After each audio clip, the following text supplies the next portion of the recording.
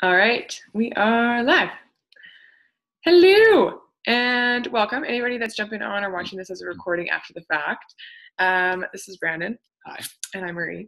And we wanted to share with you guys today our best money practices, something that has been pretty important in our wellness journey has been getting our finances in check and getting our money mindsets in check. And so we wanted to do a video today, have a group call on basically where we were with money and where we are now, and share our best tips and tricks and practices with you guys. And he's really good at it, so this is really exciting for everybody. So definitely take notes. So we'll just share really quickly kind of where we come from, like a really quick 1 minute each, what our money story was, I guess, like where we kind of come from with regards to it. And then we'll dive into it and talk about tracking. And Brandon's going to go over an envelope system. I'm going to talk about our money love day that we do each week. Brandon's going to talk about automating your savings, and I'm going to talk about paying off debt. So we're going to try and jam this all in the 30 minutes that we've got. I think we can do it. Oh, yeah. Probably. All right. Speed around. Do you want to go first with money story? Sure. Absolutely. Yeah. So I guess my money story started out, grew up in a middle-class family. Parents both worked, had okay jobs and stuff like that. My dad worked, with his hands or driving equipment and stuff like that. So that's kind of where I grew up. And then, once I got into after high school, I started working, same kind of thing with my hands in construction, and then eventually went to school to do instrumentation engineering and did that. And along the way, right out of high school, I started making money actually, quite easily. My dad got me this job up north, and I was making, a lot of money for an 18-year-old. And, so that was nice. It was really easy. But the bad thing about making a lot of money quickly is that you develop really poor habits. At that age, I didn't have any expenses. So I was able to, spend a lot, and I was still able to save some because I was making so much and I didn't have any expenses. So I didn't have to budget. I didn't have to learn any of these skills that a lot of people have to put in place to, basically manage their money. And so I didn't have that, and then I went to school, and, things were kind of tight there. But in my summers, I was able to make enough money with these instrumentation jobs to pay for that schooling, which was very fortunate again, because lots of times either you don't have time to do that while you're in school, or, you're not fortunate enough to make enough money to cover all your expenses. And so you have to get loans and stuff like that. And, but I was able to get through school, not have any debts, and then, start making money right away and making, pretty good money. And, that's exciting and stuff like that. And then fast forward to today, you're transitioning into, I'm a real estate agent now, and, essentially running my own, business, or, I'm essentially self-employed. So you go from making these, regular paychecks all the time and getting used to that, and maybe not tracking your expenses as best you could. And then now all of a sudden you have all these expenses, your paychecks aren't as regular, and you kind of have to change your money mindset. And for me, it was kind of a change too, going from putting in a set amount of hours and getting paid for those hours to getting paid for what or getting paid for a service that doesn't always directly correlate to how long you're working for. Like you might even only put in, 8 hours and make, X amount of dollars. You might make a lot of money. And then other weeks you might work 40 hours and not make a cent because, a couple of deals fell through or some things didn't pan out the way you thought. So just changing your money mindset around, okay, I don't necessarily have to work X amount of hours to make X amount of dollars. And realizing that transition can work in your favor, and it can be easier for you to make a lot of money. But getting over that block, because lots of people think that you have to put in, this much effort or this many hours to get paid this amount of money. And that can be big, especially, in this type of work or any type where you're looking after your own finances. Well, and for you too, like you can touch on really quickly too, since you talked about it, having making like an awesome amount of money every year, not having a good savings plan in place, buying a brand new vehicle. Oh yeah. Having new vehicle payments every month, because everybody does it, right? This is where everybody kind of keeps up with the Joneses, buys like the new place and buys a new car and does all these things because everybody else seems to do it. And we live in a society that promotes going into debt early on. And I think for you, once you realized, if I can speak to it, once you switched your money mindset around and we started really focusing on what we were bringing in and what we were spending, you realized, oh shit, buying a new vehicle probably wasn't the best idea, even though we love driving it. Oh yeah, for sure. Like it just makes you completely look at those things differently, and buying a new vehicle was one of those things. It was just like, okay, you got a good job now, you can afford a new vehicle, so you buy one. But when you look at the numbers and stuff like that, even with warranty and stuff like that, if you buy a new vehicle, a domestic vehicle, in 3 years, it's already going to lose half its value. Mm-hmm. So you just paid, say you buy I'm throwing in a number there, but a $40,000 brand new vehicle. Just use yours. Well, yeah, okay. So I bought I buy a brand new vehicle, $6,000. In 3 years, 4 years, it's worth $30,000. So I just paid $30,000 for a warranty. Mm-hmm. Well, there's no way I would have paid for that much in expenses, in breakdowns or maintenance, if I would have bought a vehicle that was 3 years old. Mm-hmm. So, in retrospect, that's a lesson you learn. But a lot of times, maybe you don't have that lump sum to buy a used vehicle straight up, or it just makes more sense. Like it all depends on the situation you're in. But that was something that I learned. And just looking at those expenses that I'm taking on that are going to be with me for a long time, right? Like same thing with, you buy a house that maybe you can afford with the job you have now, but then it forces you to stay in a job that maybe you don't like. It doesn't give you as much freedom.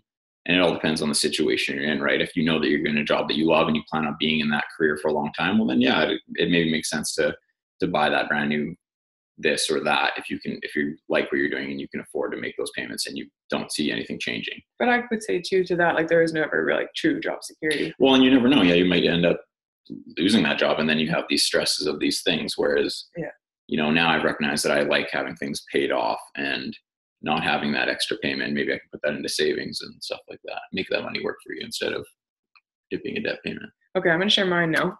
So make sure we have enough time to get through everything. So my money story, my parents both working class, same thing. Mom's a lab tech, dad's a teacher, hardworking people, 6 kids, like didn't really get allowance, paid for all my own stuff from a very young age. And I had a real, my money mentality was, I don't have enough, but I also don't need a lot. Is that kind of how it goes? I have enough as is. I'm not like super well off by any means, but I think if I have too much money, like that's unnecessary. You had negative feelings around having more than a lot of money. You need. Yes, because that was never the case. It was always like, be grateful for what you have. This is what you have. Awesome. Everything's good as it is. And having extra is just excess and unnecessary. So that was kind of my money mindset. So then when I started making money, finished my degrees and started working professionally, I started making money and I found myself spending it really quickly because I didn't know what to do with it. Because I felt like, okay, I don't really know how to save this properly. Yeah, Carly's like, yeah, me too. I didn't really know what to do with it. So I was just like, oh, I have this. I got to spend it. And I found myself spending so quickly on paydays, like buying people things, but just spending money unnecessarily without saving because I felt uncomfortable having that amount of money in my bank account, didn't know what to do with it, even though I was still paying off debt and stuff. So I incurred a little bit of student debt. I paid my way through university working multiple jobs, just like Carly. And my second last year, I got shoulder surgery and I couldn't work my waitressing jobs anymore. So I incurred some government debt for my last 2 years of school. And it's crazy how quickly student debt can add up. I just feel for all the people who take on like 6 years of student debt. I took on like 1.5 years or 2, and that was like $20,000, which is crazy. So I took on that government debt, and having that, like, I just hate owing money so much. And then having that mindset of, I don't know what to do with this money, I'm going to spend it, did not work. It didn't work for me properly. So that's kind of where I came from with money. So I really had to switch my money mindset around to really reteach myself, first of all, the value of money. Second of all, that having a lot of money isn't a bad thing. And in fact, all it does is exacerbate who you are as a person. So if you're a good person, it's just going to make you a better person, able to do better things. And if you're an asshole, it's going to make you a bigger asshole. That's all it is. So I had to really learn that. And now my money mindset has shifted so much so that I'm like, oh, sweet. I want to make as much money as possible so that I can actually do as big of a difference as possible. So that's kind of where I'm at now with regards to money and having paid off my government debt, which is awesome and super fun. Absolutely. And that was something that we kind of like worked on together. But let's go really quick for the next like 3-4 minutes. Do you want to talk about tracking and unnecessary expenses? Yeah, for sure. Okay. So one of the biggest steps that I guess we took towards figuring out where our money was going, you have to know kind of the situation you're in, right? So look at your numbers. If you're in debt, figure out how much, how far in debt are you? If you're not, that's great. But just taking a look at, okay, where am I right now and where do I want to go? And then tracking your numbers as far as, I recommend for a week, take a notepad and just write down every single thing that you buy, because you're going to go to buy something and you're like, shit, I have to write this down. And I don't want to write this down because it's so silly that I'm writing this down. And then at the end of the week, you're going to look back on those things and be like, I really didn't need this. I really didn't need that. I like this, but I didn't need it. And then all of a sudden you have all these little things that were like $5, $10, $20, blah, blah, blah, all the way down. And you just spend $100, a few $100s in a week. And you do that every week. You see all these little things that add up. And all of a sudden it's like, well, that's thousands of dollars over the course of a year that if you just force yourself to put away into a savings plan, well, now you have thousands of dollars in that savings plan. And you don't need those things, right? I mean, for the most part, this is how people live. I know it might be in a different situation where you are really tight with your expenses, but lots of people are spending money on things that they don't need. Well, us included. And us included. And that was the situation for us. Miscellaneous category. I have a miscellaneous. So I want you to go over the categories too. Oh, yeah. But I'm just, for a really quick example, my miscellaneous category, almost every single month I'm over. Almost every month. And it's not that I'm so loose with it now. I'm pretty conscientious because we go over it weekly with the money love date that I'll go over in a little bit here. But it just, stuff seems to kind of come up every single month. So as you get more tight and pay more attention to your different categories, you really notice, oh shit, I actually spent an extra $300 this month on X, Y, and Z. Well, and being realistic with your numbers too, because a lot of times you'll go through and it'll be like, this is the ideal budget, but actually this is how much this really costs, or this is what this membership costs, or this is how much groceries actually cost. So I'd recommend going through and make a list of all the things that are kind of your necessities. So you're going to have rent, you're going to have, maybe you have a car payment, maybe you have your phone, and then so there's all those things like your membership fees, whatever, groceries, and necessities. But then there's fluctuations. So there are things that are the same each month, like your rent, Shakeology, your Shakeology, stuff like that are going to be the same. They're coming out of your account. Your bills maybe are coming out of your account every month. They're the exact same, so you know what those are. And then there's flexible things, but they're also necessary. Like maybe you're paying gas. You need gas to get around, but it's going to fluctuate each month. Your groceries, you have a rough idea of how much those are going to cost, but those fluctuate each month. So if you can find out how much those are costing you each month, and then find out, okay, this is the amount of dollars that I'm spending each month and I almost need to spend each month, then everything on top of that is money that you could potentially be saving. So let's say you have $2,000 in rent and utilities and food and gas. Well, then everything that you make on top of that money could be saved or spent probably, but that's money that you could be putting aside. And Carly, to speak to your question too, for each category, it totally depends on personal circumstance. But for example, for my personal ones, so these are my categories every single month that I go through, and a couple of them fluctuate. I do my automated savings. So to my RSP, I contribute $200 every single month. So that's my number for that. And then I've got my Beachbody taxes is 30%. So I put that into a savings account. So then my spend category, I've got rent and utilities is $650 plus utilities. So whatever your rent is plus your utilities each month, that's a stable number. My phone is always $75 a month. My gas is around $75 to $100 a month. Shakeco is always $137.25, right? My groceries, I stay around $500-ish. Some months I go over, some months I'm less. It depends if we're traveling. My plates on my car, every 3 months I pay whatever for plates and registration.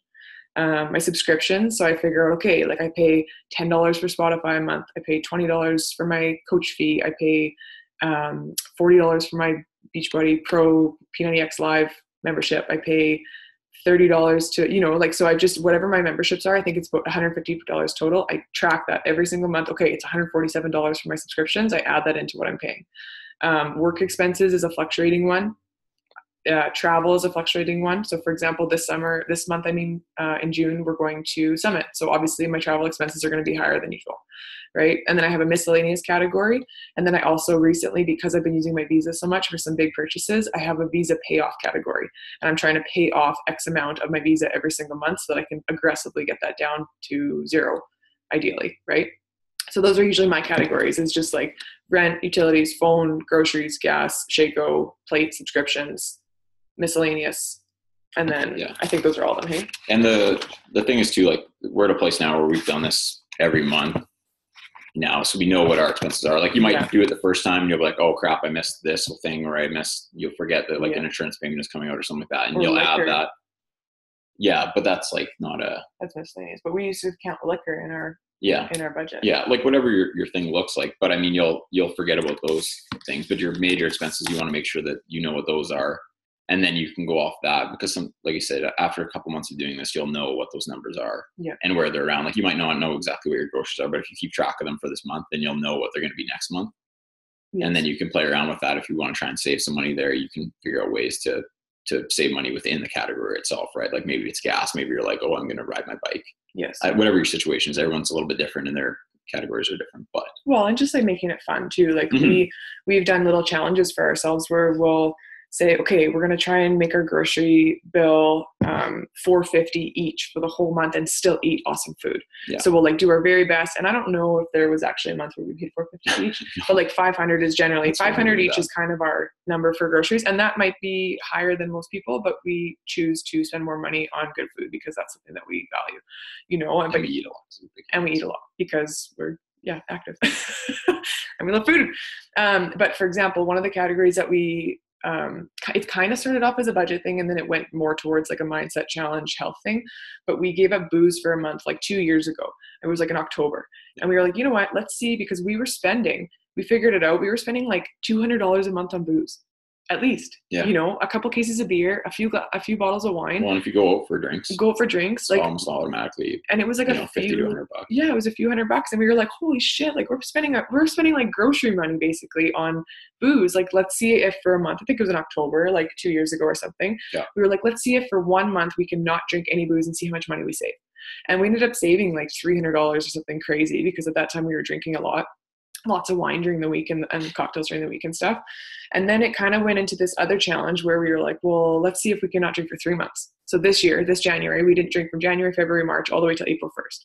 And it was crazy because it started off as like a budget thing, and then it ended up being like holy crap, can we do this? Yes, we can. This is amazing. We feel so much better thing. So we saved money, but then we also felt so good mentally and so good physically that we decided, well, we're going to do this every year. Every January, February, March, we're going to kick booze and be sober for 3 months. That's awesome. Because then summer months hit and you drink patio drinks and stuff. And even now I'm finding myself spending more money freely because you go out for supper and you have 3 drinks. You go out to meet somebody for a patio drink here and there. You go to somebody's house and you bring a bottle of wine, like these things all add up. So putting that in your budget is super important. And the nice thing about when you track your expenses is they don't lie to you, right? They're going to tell you these things that are, it's like food, that are money based, but they're also a reflection of how am I living? Maybe you're spending a bunch of money on something that you really don't want to be spending money on, and it is affecting your life in other ways, like alcohol or online shopping or something. You know what I mean? Maybe it's something that's like, this is actually showing me something that I need to work on in another area of my life, but it's coming out and it's really affecting my bottom line here monetarily. Like I'm using this as a coping mechanism kind of. Yeah, absolutely. Because I know a lot of people that do that. And like I'm totally guilty of that. And actually, shopping was a thing for us. I was going to say, we used to go to Winners and we would both spend like $200. Yeah. We just go to Winners on like a random Wednesday and drop $200 each.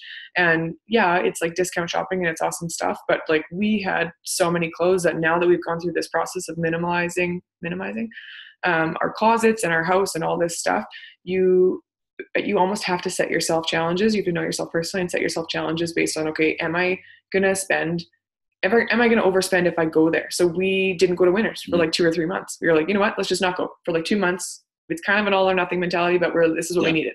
So we didn't go to Winners for like 2 or 3 months. And guess what? We kicked it, didn't drink for a couple months and we kicked it. Yeah. So you sometimes have to like really put those stipulations on yourself. Maybe your thing is online shopping. I know a lot of people who are like, holy shit, like Amazon is my kryptonite. Yeah. Maybe for a couple months, you just like don't let yourself buy anything on Amazon. You put stuff in your cart and like you want to get the little high. I wouldn't even do that. But for some people, maybe that's what they need is like that little high. But right, they like the searching. They like the searching and finding stuff. So keep it in your cart, and then you have to tell yourself, okay, I'm going to wait 90 days, and if in 90 days I still want this thing, then I will buy it. Yeah. Or books. We would buy. We'd go to the bookstore and just buy like 5 or 6 books each, and we have so many books. Love them. We read them, yes, but you have to get to a point where you're like, okay, I don't need any books right now. right now I'm focusing on paying off my visa so that I can read these books that I have, and then I'll buy new ones. Yeah. And that's something that if you don't go down and break down the numbers, you're like, oh, buying books, that's good. I'm feeding my mind and all this stuff. Yeah. And it's a positive thing, right? And you don't even think of it as having a negative connotation. You're like, oh, should I spend $100 on here and I still have like $5 I haven't read? So do I really need to be doing this? Yeah. No, I don't. Okay, let's move into, I want to talk about money love date really quickly, and then I would love for you to talk about automating savings, and I'll talk about some debt. Sounds good. So every single weekend on Saturdays, so today we did it before this call, Brandon and I sit down and we do what's called a money love date. And we started doing this, I think it was a podcast, I can't remember. It was a Lori Harder podcast. She interviewed a woman, Catherine somebody, and her and her husband did this money love date. And I just thought it was the coolest thing. And this came about a couple of years ago. We started, and it came about at a time when I didn't want to look at my expenses because I had my loan coming out. I knew I was overspending. I wasn't making a crazy amount of money as a teacher, like with my coaching business, I wasn't making a crazy amount of money yet either. I knew I was like spending on excess things. I was going to Target and dropping like $200 on like candles and bullshit. Target. Seriously, because it's so easy to, right? And I remember that. I remember coming home sometimes and being like, what did I just buy? Like, that was so dumb, And so when I heard this podcast episode, I was like, Brandon, we need this. We need to do this money love date every week. I think this is going to really help. And then along the last couple of years, we both, because of him mostly, have read a lot of money books, like Tony Robbins, Money Master the Game. What's his smaller one? Unshakable. Dave Ramsey. What's that one called? Total Money Makeover. What was the other money book that we read? You Were Badass at Making Money is a great book, but the Tony Robbins and the Dave Ramsey. Automatic Millionaire, and actually Rich Dad Poor Dad. Yeah, Rich Dad Poor Dad's a great mindset one. Yeah, those are all really good money books. So if you're somebody that's like, hey, I don't really like reading about money. I don't really like reading about money, but I know it's important. Those books were excellent for me because Brandon's more interested in reading about like investing and finances, and he finds it super fascinating and is more like mathematical and logical. Whereas for me, I'm just like, okay, I want to make like as much money as possible, but I don't actually want to learn about the ins and outs of like the TFSA and like high interest, like I just don't care about that kind of stuff. I didn't. Now I care more about it because it affects me. But those books are great, especially the Dave Ramsey one because he talks about the envelope system, which is really helpful. But anyways, every single week we sit down and we do a money love date, and I have a little notebook, and I've got my 3 envelopes that I put my receipts in every single week. So I've got work purchases, groceries, entertainment / miscellaneous, which is where like my gas and my extra stuff goes, right? So whatever that is. So those are my 3 like envelopes. I put all my receipts in there so that I know at the end of the month I can tally them up and make sure I didn't miss anything. So I always take a receipt everywhere I go, and I put them into these 3 envelopes. And then every single Saturday we sit down and we go over those categories that I shared. So I wish I had a blank one that I could share. So every single week we go over and I do those exact categories that I did before. So like I talked about, I have my automated savings, I've got my tax money that I need to save from coaching, and then I do rent, utilities, phone, gas, Shaco, groceries, my plates, subscriptions, work expenses, travel, miscellaneous, and then whatever I'm paying off for my visa. And every week what I'll do is I will write 4 categories. I'll show you what I do. Gross, miss, work, and travel, and take home money. Okay, and then every single week I will add whatever I spent on groceries, whatever I spent on miscellaneous. So say Walmart, $19.96. I write that down. Groceries, independent, $72.34. Travel, if I went to Minot, so I would write down, okay, what did I spend on gas? What did I spend on food while I was traveling? And then work, if I bought anything for work purchases. And then every single week I write down my paycheck, my incoming money in this little box down here. And on the other side of that page is where I keep those categories. So that's where I keep those categories. And I have 2 columns. I have my budgeted amount, and then I have my spent amount. So as I'm paying for those things, as I have my phone money come out of my account that month, if it's the same amount and it's no more, like I write it down. So say, for example, last month my phone bill was like $5 more than it usually is because I went to the States and used my data a little bit. So instead of being $74.27, it was $78.50 or something like that.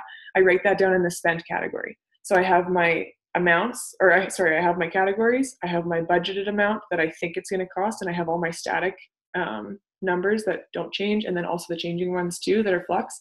And then I have my spending category, what I actually spent on it. So I find that writing those things down every single month is super, super helpful for me. Personally. And that's what we do every Saturday. So we just sit down and we go over what's coming in. What did I make this week? What did I spend this week? Put the receipts in the proper envelopes and write down those amounts. Mm-hmm. That's what we do every week. Yeah, basically like the money love date is like a course correction, because I was looking for ways to do this, tracking ways to keep track of expenses and actually hit the numbers that you're targeted to spend, that you want to stay within. And I found just a monthly budget wasn't enough. You'd set your monthly budget and that would look great on paper. And for a week you'd be on pace and it would be fine. And then you just wouldn't track it till the beginning of the next month. And then you realize, oh man, I overspent here and here and here, because you just didn't look at the numbers. So every month. The nice thing about the Money Love Days, you can look at it on Saturday or whenever you do it and be like, okay, well, I overspent a little bit here, so I got to try and spend a little bit less in this category this week. Yeah. And that'll set you back on pace for hitting your monthly target for that month. Yeah. Your budgeted amount.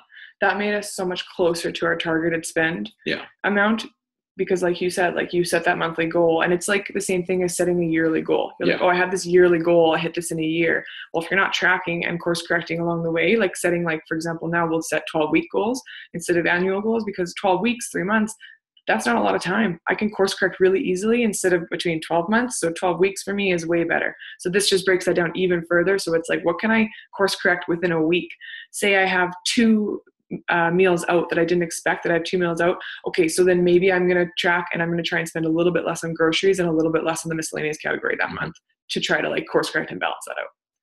So that's our Money Love Date. But I would love if you could talk really quickly about Wealthsimple and what we do with automated savings. Okay.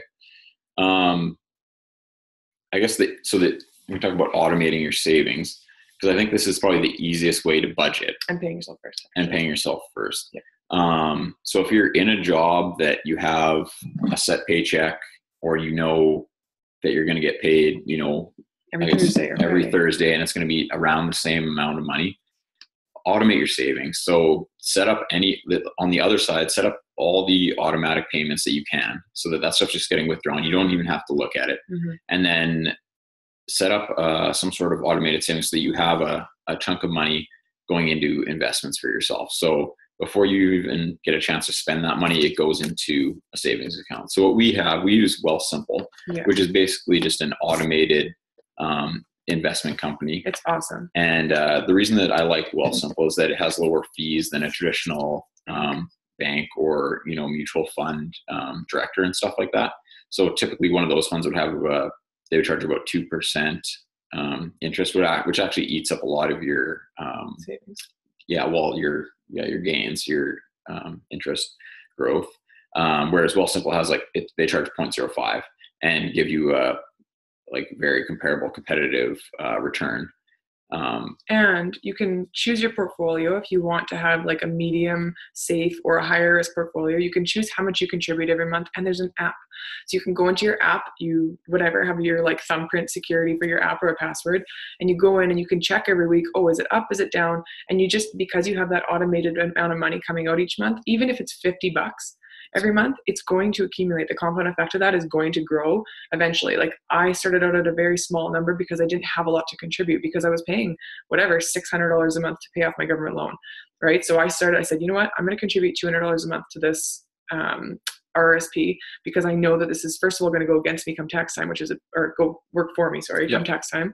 And second of all, this is savings that I'm putting away towards retirement that I'm not even thinking about, because it's automatically coming out of my account every month, and you really don't miss it. You really don't even notice that it's gone when it's automated like that. So that's, I think, what you're getting at with automating as many things as possible, so that it just comes out automatically and you don't have to think about, oh shit, I didn't save enough money to pay for this, this, and this, or save money for myself. Yeah. And it's the easiest way to budget. So say you know that you're going to get paid. Let's say you're getting $1,000 a week. So let's say you need $600 to cover your expenses. Mm-hmm. And then so you have $400 that's either going to get spent or saved or whatever. So say you want to save $200 of that. So I would, you have the $600 for all your expenses. The $200 is going to be for your savings. And if that's going right into an account, well, then you have that $200 chunk that that you can spend, and you're going to be able to save, and all your other bills are paid. So you don't have to worry about it. You can just enjoy and spend that money and have fun with it and know that you're saving and know that all your bills are covered. And that's the ideal scenario. You know, if you're in a different situation where your paychecks are sporadic or different amounts and stuff like that, it gets a little trickier because, you know, maybe you don't have that exact amount of money every month in the account and stuff like that. You have to get a little more creative. But if you're setting aside that, I would get into the habit of automating a certain amount.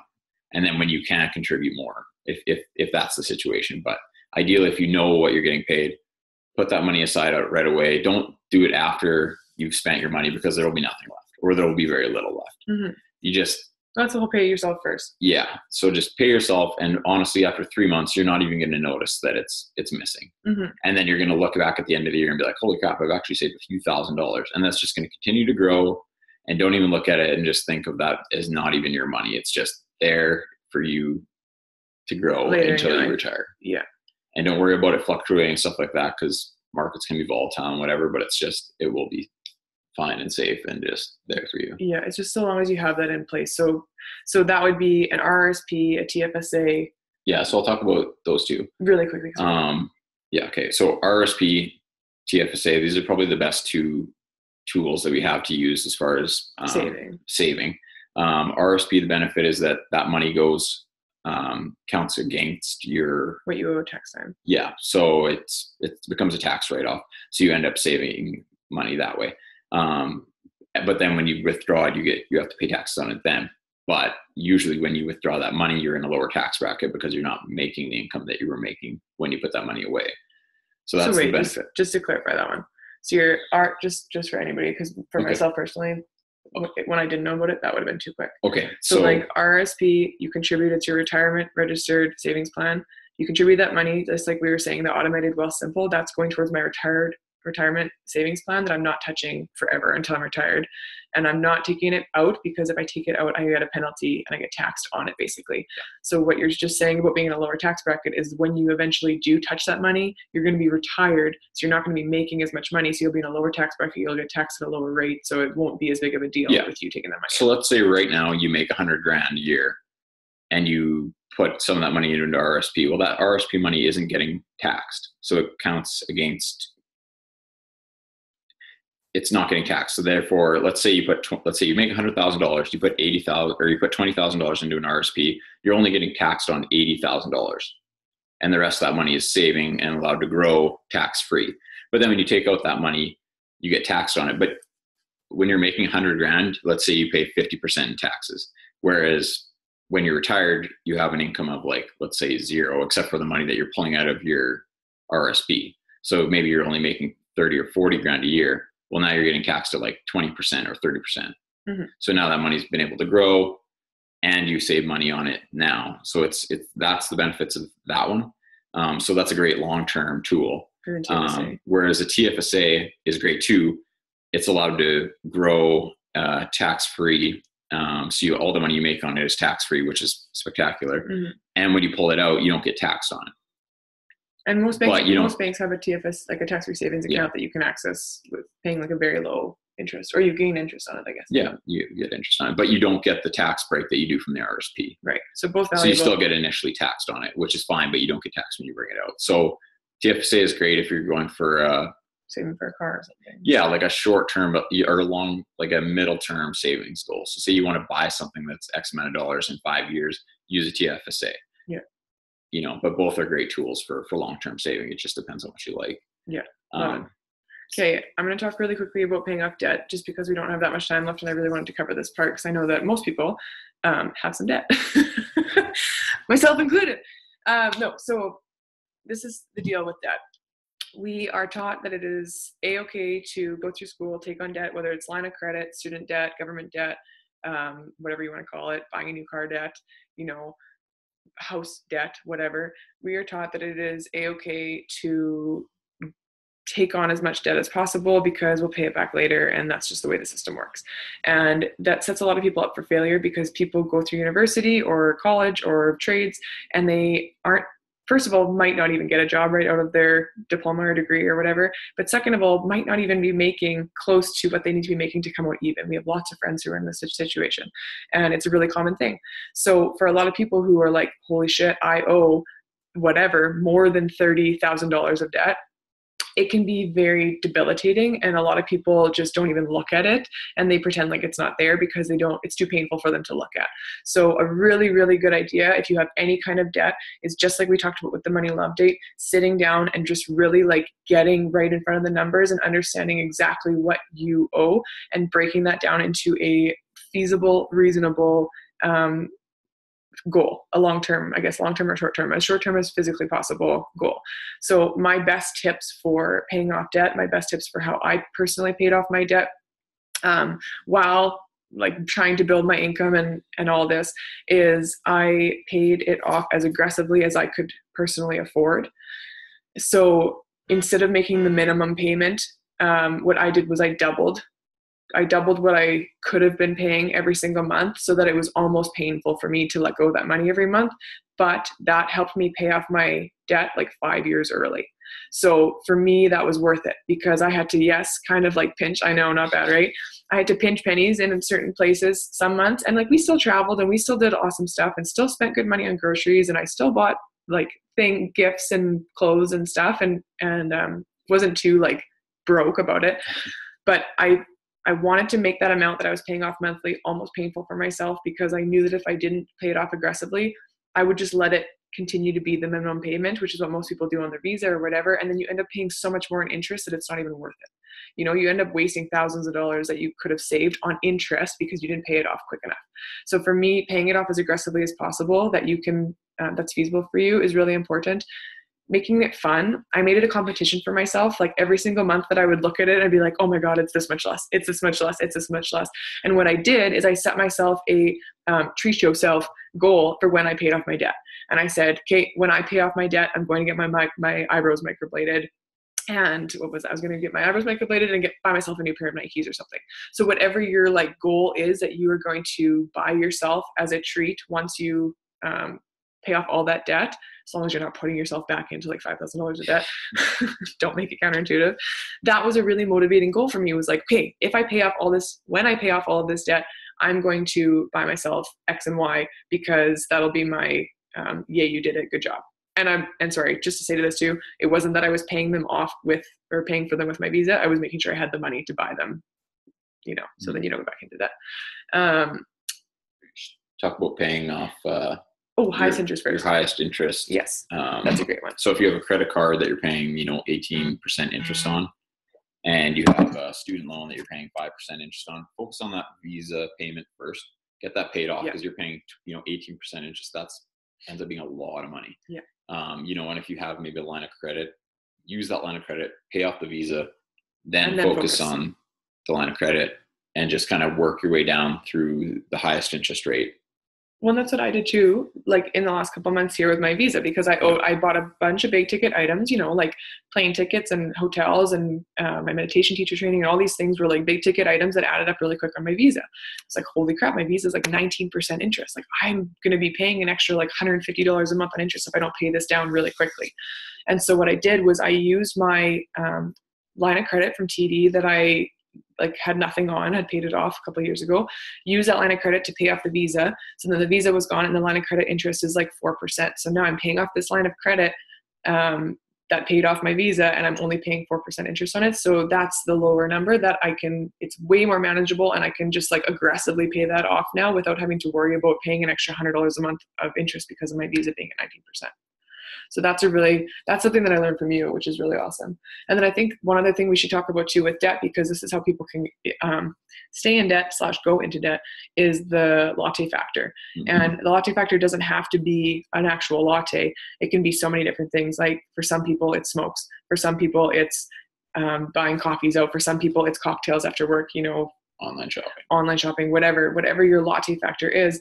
Your latte factor is essentially what is the small incremental costs that you are spending every single week that are adding up over time, you know? And so for me, there was a few months where I was going out for a lot of coffee with friends and potential clients and coaches and all these different wonderful people.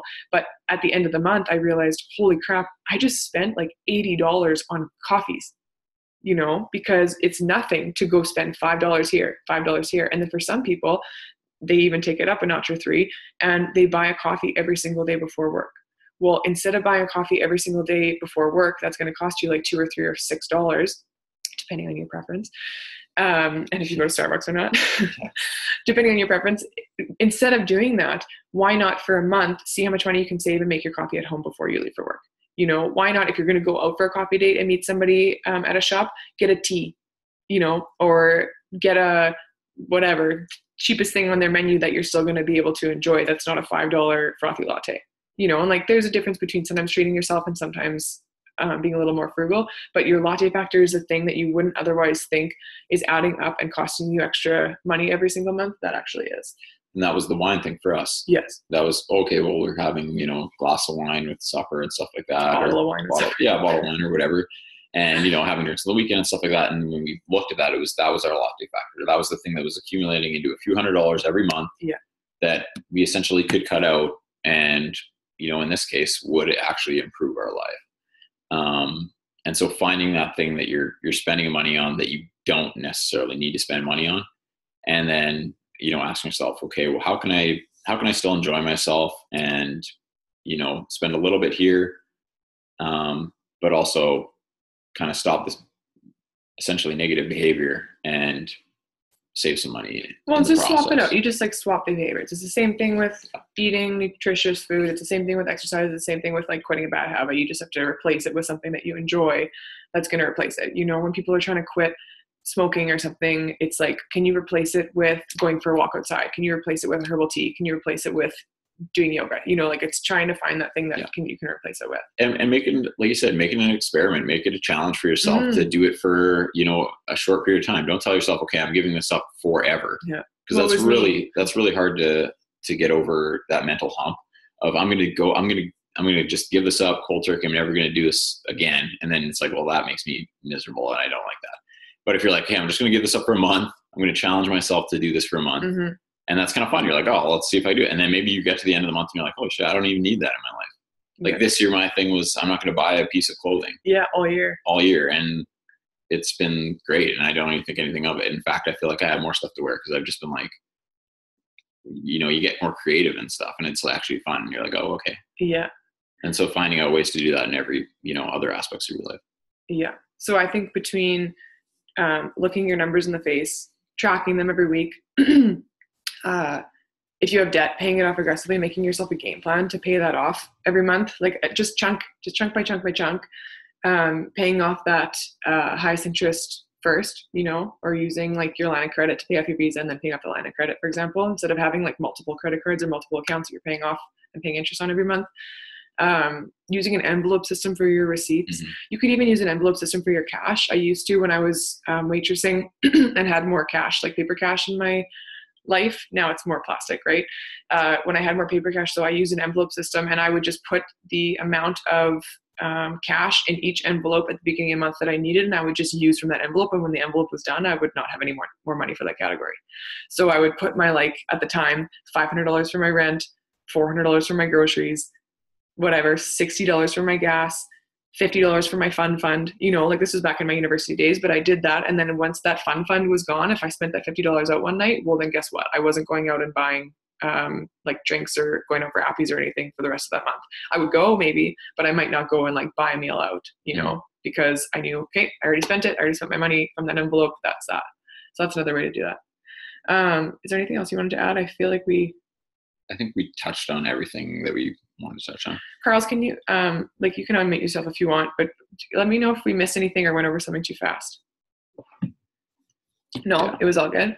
I would say just like make your finances as simple as possible. And like, depending on each person's work situation and how they get paid, if you're in a like typical, if you're in a typical situation where you get paid regularly, you can set up your finances so simply that you don't even have to budget. You can literally just have the bank take off X amount of dollars for savings. With online banking and stuff like that, all your bills can be paid through that stuff. Mm-hmm. And then you're just paying for groceries and, things that are changing each month. But if you've already paid for your savings, then you don't have to worry about overspending because you've already done that. So you can budget without budgeting. And that's what I'd recommend for everyone, if they can set up some sort of system like that for themselves, where they don't have to work or worry about their willpower because it's already automated. Well, I would say you still have to worry about your willpower though, because Visa is super easy to spend. Yeah, and then stay away from your. Yeah. But that's the same thing too. It's like if you're gonna use your Visa, pay off your Visa every month. Yeah. Or get rid of it, because it's the interest rates are brutal. Yeah, it can be super dangerous for some people. You guys do when you do go over a month? Like, do you cut back on a certain subject, or what do you do when you? Honestly, I used to give myself a really hard time about it, and I used to be beat myself up about it because I was like, man, I set this thing. It's like setting a goal and not hitting it. I was like, I set this goal. I can't believe I didn't hit it. I'm shit, and then I would get down on myself about it. And I had to stop doing that because I realized, okay, I have a budget in place. I'm being proactive about this every single week. Life happens. Stuff happens. I'm paying for some extra things, sure. And then I had to balance between, am I okay with sometimes not paying off my entire Visa every month, but still getting to enjoy some things and buying some extra gifts or going out for a couple extra dinners, even though I am budgeting, I had to really figure out the balance between that. And I decided for myself personally that I do better when I am proactive about it. Yes. Conscientious about what I'm spending and what I'm saving. Yes. But I'm also not feeling like I'm totally in a box rigid. It's the same thing with eating. If I feel like I'm totally restricted, I will binge. So same thing with money. I was finding that if I was feeling like I was gotta be so tight and stuff, I would go and spend $200 at Winners or something. And that's when that happens. That's when that weird mental complex kicked in. So for me, I had to really find a way to ebb and flow it while tracking it every week. But honestly, that money love date every single Saturday keeps me in line because it reminds me every week, oh yeah, I have this month. Oh yeah, I'm saving for this. Oh yeah, and even putting a goal, like I said, if you pay off your debt or pay off your Visa at the end of the month, oh, I want to buy myself a new pair of Nikes. I want to buy myself whatever it is, a new computer. It doesn't have to be a monetary thing either. No, right? it can be anything. It could be I'm treating myself to a day off or something, or a spa day at home or something. It can be really anything. Yeah. But that's huge. Well, and my biggest thing too is knowing where that money's going. So say you have this budget and you went over a little bit, and you're looking at your numbers and you're like, well, I have this monthly fee come up. For me, sometimes this happens. I'm like, oh shoot, I forgot I had to pay this monthly fee for work to keep working. Well, it's I'm not going to not pay that. And I just forgot to put this in. So I'm not going to beat myself up because I forgot to pay my monthly SREC dues or something like that, Mm-hmm. So that'll come up, and you got to be a little bit easier on yourself because you're I forgot to account for this. And yes, it's still money coming out, but you got to be easy on yourself. And then there's being too lenient on yourself, and you're like, oh, I deserve to buy this or whatever, because you can get into that mindset where you're like, I worked hard for this, I can buy my whatever this. Yeah. And you're just getting yourself out of track and then telling yourself that you're right for doing it. Yeah. And I find when you're working in a job that you don't necessarily like, this is a behavior that comes up. You're like, I just grinded for 40 hours this week and it sucked. I'm going to treat myself to some sort of shopping spree. Everything. I'm going out for supper. I'm going to go for drinks or whatever. And you feel like you earned it, but it's still setting you back in your financial goals. And then the thing too is getting clear on why you want to save money. Yeah. Maybe it is paying off debt, but if if you're past that and you're looking to investments and stuff like that, what does that dream life look like for you, and how much is that going to cost? Because it's probably not as much as you think it is. And once you have that solid number in your mind, putting money away in investments and stuff like that gets easier and more exciting. Yeah. Yeah, I totally agree. I still don't know how it's still recording. That's incredible. We've totally gone over the 40 minutes, but I don't think I have the premium account. Maybe I do. Anyways, okay, I think that's all we want to say. Carly, do you have any other questions that you think would be helpful for other people to learn about? I think what you just said too about understanding that like your dream life probably doesn't cost as much as you think it costs. Mm. That's a really big one. And that's could be for a different day too. But we could do like a whole topic on that. Yeah. Like, people think, sorry. Oh, I didn't know that. Cool. Okay. Thank you. That's fun. Now I know. Okay, so the last thing we'll just touch on then, because you just brought that up, and I think it's a good point to end on, is a lot of people think that their dream life costs more than it actually costs. You know, people think about like living on an island and getting away from it all or whatever. That's not usually what they want anyways. It's just this like pipe dream thing, but whatever, we'll talk about that later. It's fulfillment, right, from within. Some people think that their dream life costs way more than it actually costs. And they think, oh my God, like I need to make $1 million in order to buy the house that I want, to buy the car that I want, to be able to wear the clothes that I want, to eat the food that I want, to drink the booze that I want to drink, and to go out on these travel adventures that I want. You really don't need that much money in order to do it. What you need is to have a more disciplined plan of action that you can save so that you have that extra money to go travel. You know, we did Asia for like 10 weeks a couple of years ago, and it probably really only cost us like $4 or $5 grand.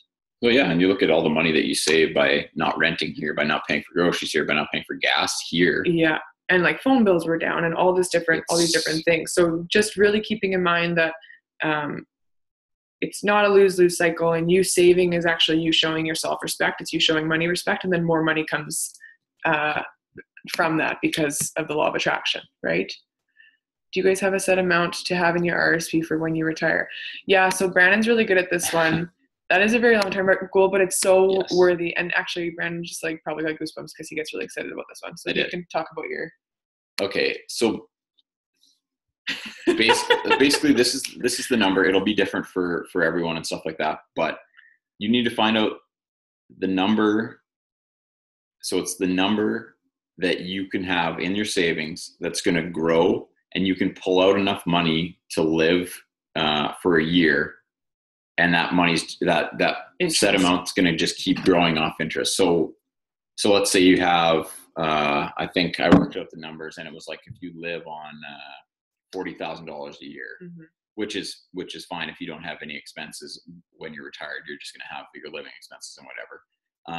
This is like just a kind of a ballpark number. But if you have that and you're gaining, you're growing it at 8% interest every year, the amount that you're pulling out is less than the money is growing. So that amount of money will just continue growing, even though you're pulling out of it every year and living off that money. So for me, that's the most exciting thing, is having this chunk of money that's just growing, and you can just live off it and do whatever you want, right? I mean, it's not like you don't want to, like, when I think of retirement, I don't think of just quitting work and sitting on a beach and getting fat and drinking beer. Mm-hmm. Like, that's great for a couple of days, but then what do you want to do with your life? So it's like that money is supporting, all of the other adventures that you want to do, travel. Maybe you want to like do some other type of work or something like that, but it's the freedom to do those things and not have to answer to anyone else or show up to a job you don't want to and do that stuff. It's the choice. I think it's the choice that you get to, do I want to work and what projects do I want to work on, and I still have enough money to live off of, so I have no stress. And the number, because this is really motivating for me, the number that you would get for that $40,000, I think you said it was $750, wasn't it? Isn't that correct? Yeah, I can't remember all the details. Like, I would have to look at it again, but my number was like $750,000. If he could save $750,000, he would make enough interest off of it that he could live on that like $40,000 or $50,000 a year. And what was it? Is that how it went? Yeah, it was covered. That would cover the expense. That would cover all my expenses. And you wouldn't have to work another day in your life. So like basically the pipe dream, like the long-term goal is to save $750,000 by using these practices that we just went over. Save that X amount of money, that $750,000. And once you have that amount of money in your bank account, you are laughing because you're getting paid off of the interest, and you're living literally off of interest every year. So that's why it's so powerful in the compound effect of that saving, which is why automating the savings, even if it's only $50 to $200 a month, adds up so quick. And with the span of a few years, you can have it like doubling and quadrupling once you start getting into like the thousands and tens of thousands of savings. Yeah. And that's going to fluctuate depending on volatility in the market and stuff like that. But that's based on a very,